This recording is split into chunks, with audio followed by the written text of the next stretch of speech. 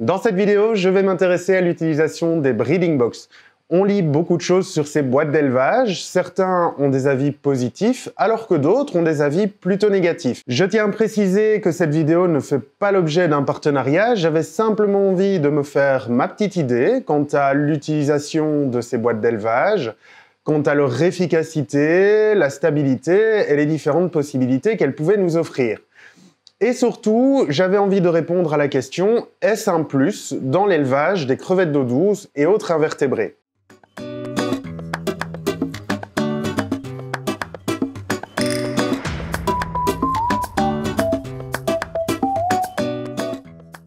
Hello, c'est Flo et bienvenue à toi si tu découvres ma chaîne sur laquelle je parle d'aquariophilie orientée invertébrés dans le but de rendre leur maintenance et leur reproduction accessibles au plus grand nombre. Je vais réaliser cette vidéo en deux parties. La première pour déballer les breeding box avec vous, réaliser le montage et les disposer dans l'aquarium. Et dans la deuxième partie, on verra point par point le résultat des différents tests que j'ai pu effectuer et je donnerai également mon avis. Si comme moi tu fais le choix de t'orienter vers une breeding box, je te conseille les modèles en gonne ou encore suspendus en français. Pourquoi? Simplement parce que ce type de modèle est fourni avec un dispositif basé sur le fonctionnement des filtres exhausteurs qui va permettre, via l'arrivée d'air, de renouveler constamment l'eau à l'intérieur de la breeding box. Il est important de noter qu'il existe d'autres modèles de breeding box sur lesquels je ne vais pas spécialement m'attarder dans cette vidéo. Ce sont les modèles dits de floating breeding box, donc les breeding box qui flottent dans l'aquarium, qui sont pour moi des modèles qui sont peu, voire pas adaptés dans la maintenance des invertébrés. Pourquoi ces modèles ne sont pas adaptés selon moi à la maintenance des invertébrés? Simplement parce que le renouvellement d'eau à l'intérieur n'est pas top, que ce sont des dispositifs qui pourraient stresser nos invertébrés, or on sait que le stress est source de développement de maladies, et donc de pertes dans nos colonies de crevettes, que ce sont des modèles qui sont certes bien étudiés, mais pas adaptés. En tout cas, ça, c'est mon avis personnel. Pour vous réaliser cette vidéo et ce test, je me suis basé sur deux modèles disponibles sur le site de Sky & Shrimp, et qui sont un modèle en 1,25 litre et un modèle aux alentours de 3 litres. Je pense qu'on est entre 3 et 3 litres et demi. On va tout de suite procéder au déballage. Donc, pour le plus petit des deux, on est sur 1,25 litre. On retrouve un petit couvercle et ensuite la box en elle-même.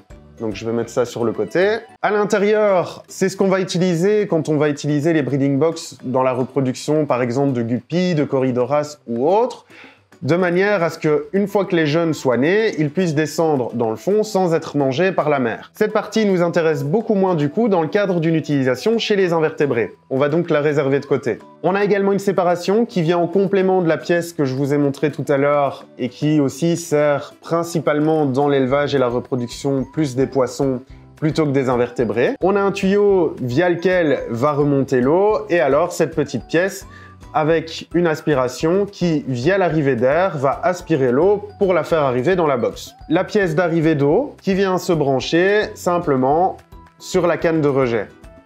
Donc ça fait un système comme ceci. Un robinet qui va permettre de réguler le débit d'air et donc de réguler le volume d'eau qui sera renouvelé à l'intérieur de la boîte. Une pièce qui va venir se placer en dessous afin de stabiliser la boîte sur l'aquarium et une grille qui va venir se placer à la sortie afin d'éviter que les jeunes crevettes ne sortent ou que les crevettes ne sortent de la box. Là-dessus, j'ai une petite astuce en plus que je vous montrerai dans la suite de la vidéo. Et on en arrive ici à la breeding box en elle-même, donc d'un petit volume d'1,25 litre. C'est relativement petit, c'est très pratique, c'est très maniable, ça prend peu de place. Et honnêtement, je trouve que c'est bien étudié. Et on en arrive donc maintenant à la breeding box de 3 litres. Alors ici, c'est le même topo.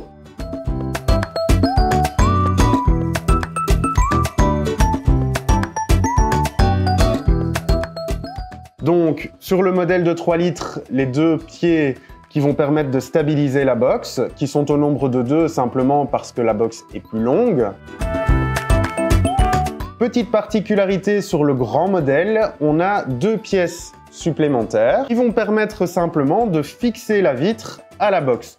C'est une chose qu'on ne retrouve pas sur la box de petit volume, simplement parce qu'il n'y en a pas besoin. je vais mettre un filtre exhausteur au niveau de l'arrivée d'eau. Donc je viens retirer la pièce ici, que je réserve sur le côté. Je réserve le système d'arrivée d'eau et je prends un exhausteur mini. Sur ce filtre, je vais simplement retirer la canne de rejet et je vais venir tout simplement mettre la canne de l'exhausteur. Moi, j'ai une hauteur de 30 cm au niveau de mes aquariums. Pour limiter au maximum l'inconfort visuel, je vais venir retirer cette partie ici, retirer la canne de rejet et utiliser la petite partie plastique de l'exhausteur mini. Je refais le montage simplement et je viens mettre cette petite partie de l'exhausteur mini au niveau du filtre exhausteur. Ce qui me permet, vous le voyez, de diminuer la distance entre l'arrivée d'eau et le filtre. On a également un pied ici qui va se positionner à ce niveau de la breeding box, simplement pour la stabiliser au niveau de la paroi de l'aquarium.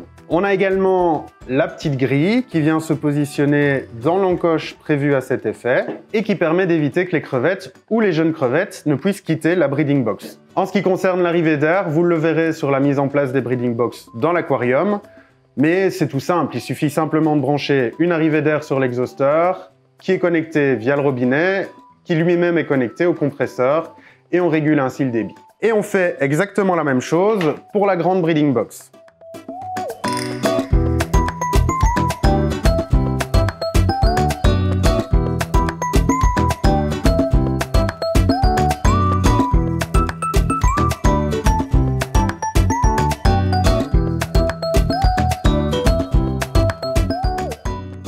Place maintenant à la petite astuce dont je vous parlais tout à l'heure. On va utiliser des mousses pour protéger la sortie d'eau. Donc ici, j'utilise des biopads de chez Quel. On peut utiliser autre chose à partir du moment où ça bloque simplement la sortie et la possibilité de fuite des crevettes. Donc ça se présente comme ceci. Je les découpe de cette manière et je viens ensuite les positionner.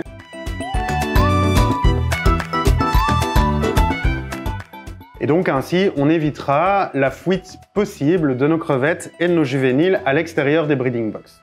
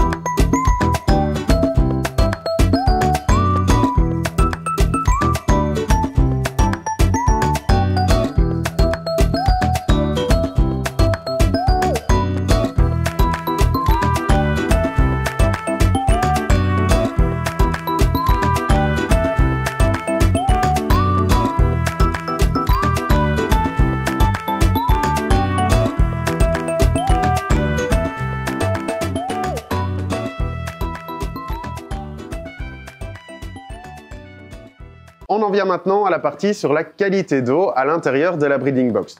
Pour ces tests, je vais principalement m'axer sur la conductivité ainsi que la température. En ce qui concerne le pH, le GH, donc la dureté totale, le KH, donc c'est-à-dire la dureté carbonatée, les nitrates et les nitrites. Je ne vais pas refaire le test dans cette vidéo car ça prend un peu plus de temps, mais j'ai réalisé les tests au préalable et je peux vous assurer que les paramètres sont stricto sensu les mêmes qu'à l'intérieur de l'aquarium. On commence donc avec le test de l'électroconductivité, qui est de 339 dans l'aquarium et de 337 à l'intérieur de la breeding box. Un des points qui pourrait freiner certains aquariophiles à l'utilisation de la breeding box, c'est la température, car on le sait, un volume d'eau réduit est moins stable en température qu'un volume d'eau d'au moins 30 litres.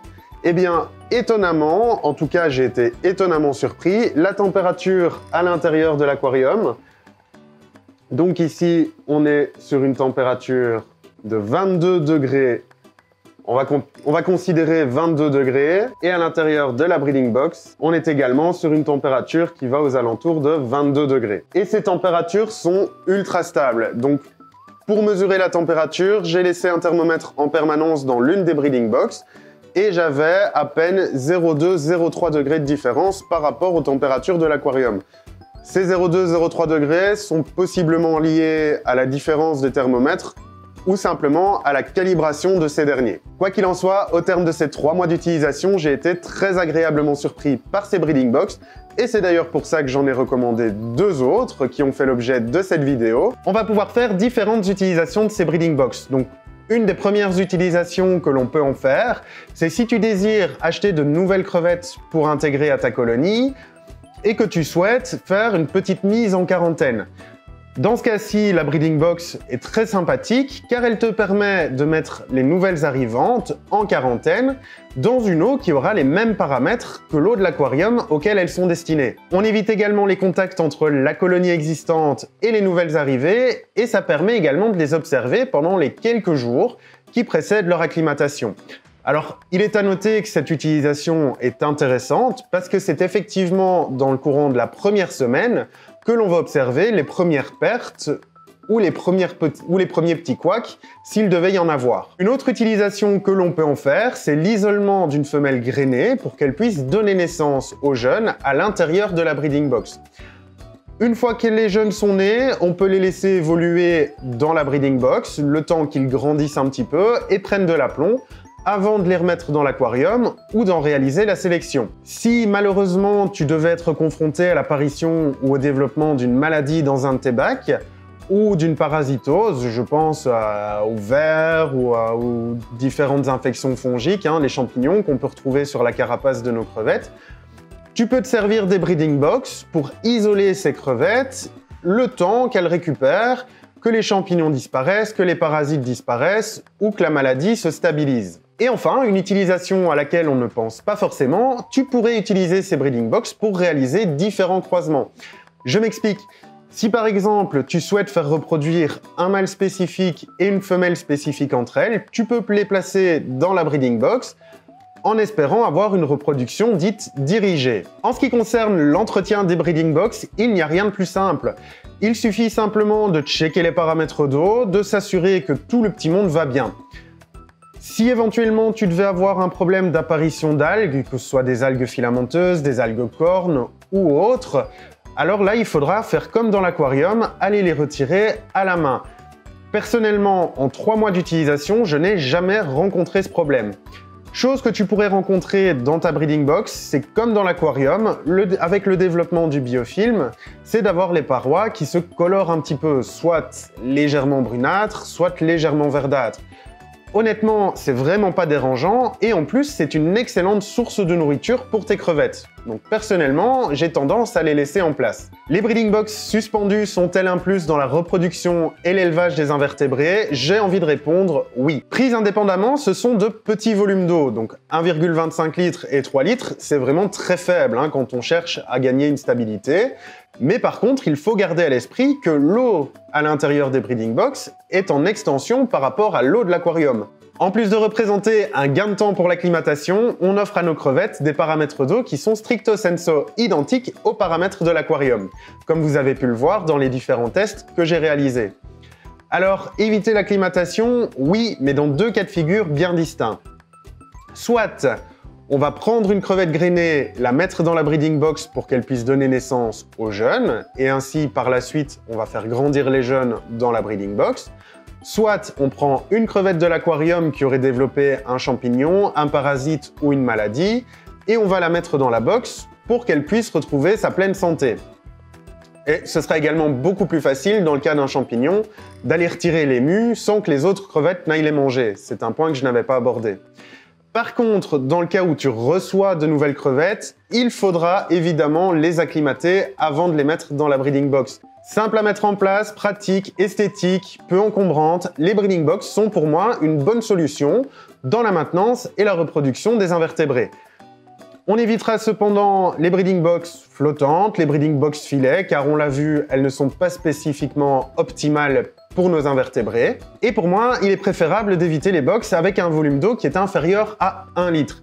Même si c'est une extension de l'aquarium, il y a quand même un certain degré de stabilité à obtenir, et inférieur à 1 litre, ça me paraît un peu compliqué quand même.